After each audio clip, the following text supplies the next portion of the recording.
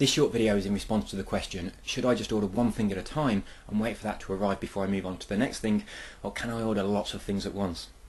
Let me tell you what I do and exactly why I do it.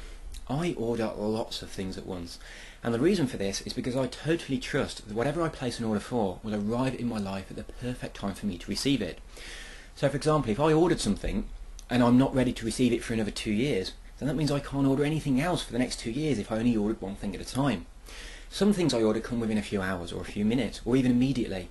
Other things take a few days, some a few weeks, some months, and some of course do take years, but that all depends on what it is and when the time is right for me to accept that into my life.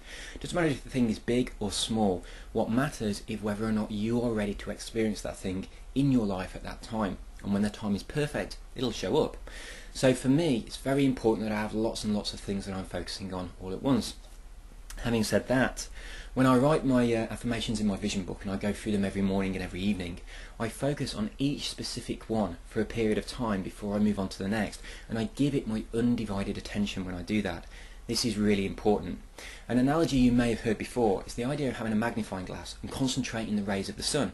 If we can get that in focus and we can hold it in the right place for the right amount of time, it becomes incredibly powerful. But if you just move it around, it doesn't do anything at all. If you scatter your energy in this way by just reading through a list willy-nilly, then you're not going to achieve anything.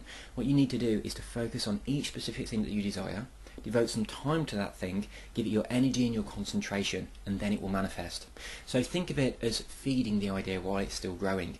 Give it a little bit of love, a little bit of care, and a little bit of attention, and it will surely manifest in your life when it's the right time for it to do so.